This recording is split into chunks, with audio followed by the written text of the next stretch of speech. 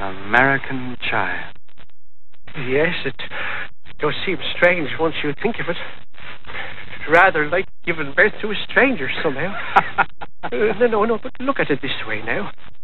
I'm an Englishman. I was born in England and I grew up there. I feel English. All my memories are of England, and when I go to bed at night, I dream of England, not Massachusetts colony. But when this son of mine grows up, why, he won't even know the sort of dreams I've had. All he'll remember are the dark forests of New England. He'll dream of 6-foot snows and peacock Indians and tales of Thomas Martin running Ringsvale and Miles Standish. He'll be having American dreams, Mr. Cotton, when I'm still dozing and seeing the spires of Ely Cathedral. Very strange, I can tell you. I suppose that's our lot, Mr. Brackett. We started a new country here in this wilderness, and as long as Mrs. Hutchinson in there carries on with her midwifery, we'll have a new grand crop of Americans before we know where we are. There, you see? She's an amazing woman now, Mrs. Hutchinson, isn't she? Yes, sir. I don't know how anyone got born before she came here. Mrs. Hawkins is a good old soul, but between you and me, I think she hinders rather than helps the good Lord in his handiwork. Anne Hutchinson is something special. I don't mean all those books she keeps poring over. She's tough and strong and practical. When she attends a woman in childbirth, she seems to be really in partnership with God, assisting him in the delivery of one of his new souls. Anne Hutchinson is a good woman. You must never forget that. No matter what happens. I do wish she'd learned to. What?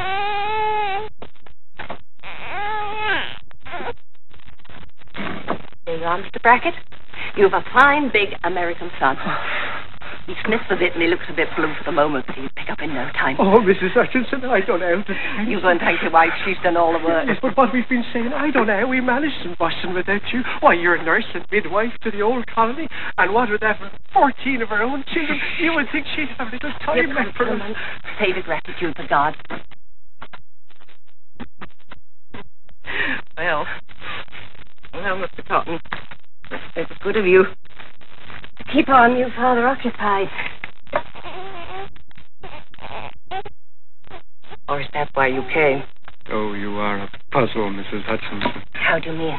Well, you're a nurse and physician to the whole colony. Then you sit up half the night over some biblical commentary, yet you're up at the crack of dawn feeding a score of hungry mouths. And after working your hands to the bone for everyone else, you go to church, where you shout your head off about the uselessness of good works. You're a walking contradiction. It delights me to see a new child brought forth under my hand in there. But I'm not kind of by God's table. God's favor can't be bought. He gives his grace of his own free will. Nothing we can do or say will affect the outcome. Mr. Wilson and his lot behave well. Certainly.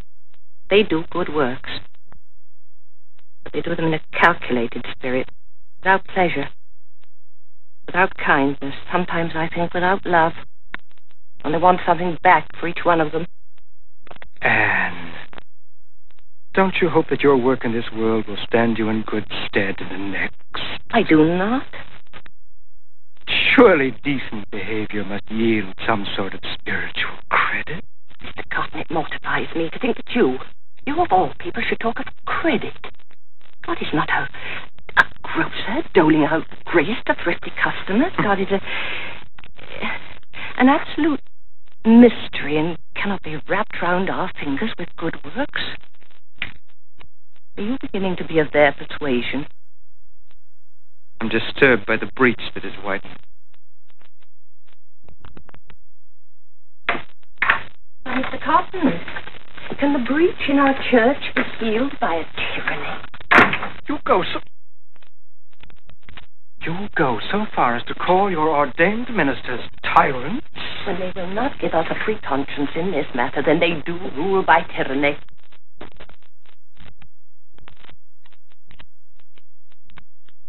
I do not want to rule. I want to be free to follow whatever inspiration God gives me by His grace. I've heard you say yourself that to a man who hasn't the Spirit of God within, even the New Testament is as dead as a doornail. Anne, listen to me. We are in a wilderness. If everyone followed the dictates of his own inspiration, there would be 100 sources of authority, and the whole colony would fail. We're hanging on here by our fingernails as it is. Only last week, Mr. Oldham was found dead in his boat with his hands and feet hacked off. If the tribes of the Narragansetts and the Pequots should join forces, we should all be pushed into the sea. And you know what Archbishop Laud's response would be to our falling out amongst ourselves. We'd have King Charles station a garrison here. And before you could turn around, there'd be half a dozen bishops watching our every move. That's what we came here to get away from. I know. But do you not hear the change in your voice? You're no longer speaking of spiritual values. Anne, you cannot threaten the harmony of the group while we are fighting for our very lives. Governor Winthrop will act to preserve that harmony. It is his obligation to do so. One more thing. Yes. I know that you have been having discussion groups here in your home apart from the church. The church does not forbid discussion. In the circumstances, it suggests further dissension. I would discontinue them for the time being.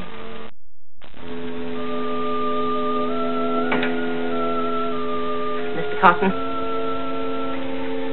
I know you mean well, but I don't know that I can temporize with matters of conscience. Expediency is all very well, but if you lose your soul in the process, where is the expediency? Nevertheless, I promise you, I will think over what you have said. I'm a reasonable woman too, Mr. Cotton.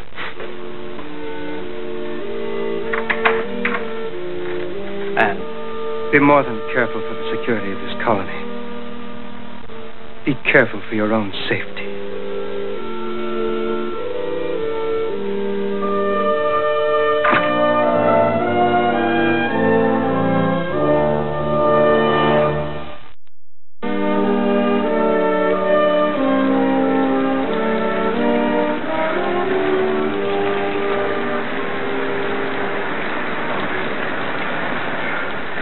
Yes, these stocks have a certain advantage with regard to position.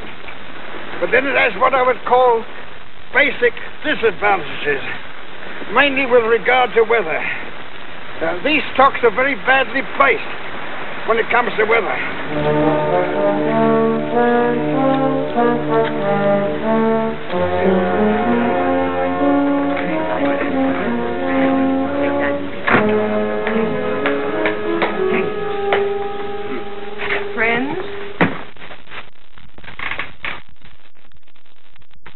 I have thought, and I have prayed. John Wheelwright, we do need you as our preacher. If, however, the governor will not allow us to hear you in Boston, we must abide by that decision. But in that case, we must hear you somewhere else. If there is work to be done for the Lord, then I shall do it willingly. Where do you think it best I preach? I had thought at Mount Wollaston. That is near enough for us all to attend. That may be true, Anne. But a minister can be punished for dissension just as well in Mount Wollaston as he could if he preached right here in Boston. Roger Williams made his stand in Salem, but he got pushed out all the same. Yet we have more followers than ever poor Roger Williams had. My hope is that the governor will be impressed by the numbers we shall attract to Wollaston. Do we know we have such support? 6 months ago, we had a governor who believed as we believe. One blast from the minister, and he was then packing his bags for England. Now we have Mr. Winthrop. And I think he's hand in glove with Wilson. Mr. Trenchard, you're faint-hearted. The election of Governor Winthrop was a narrow business. He had so little support here in Boston, they had to slip him across the river to Cambridge to curry favour and win votes. We may be accused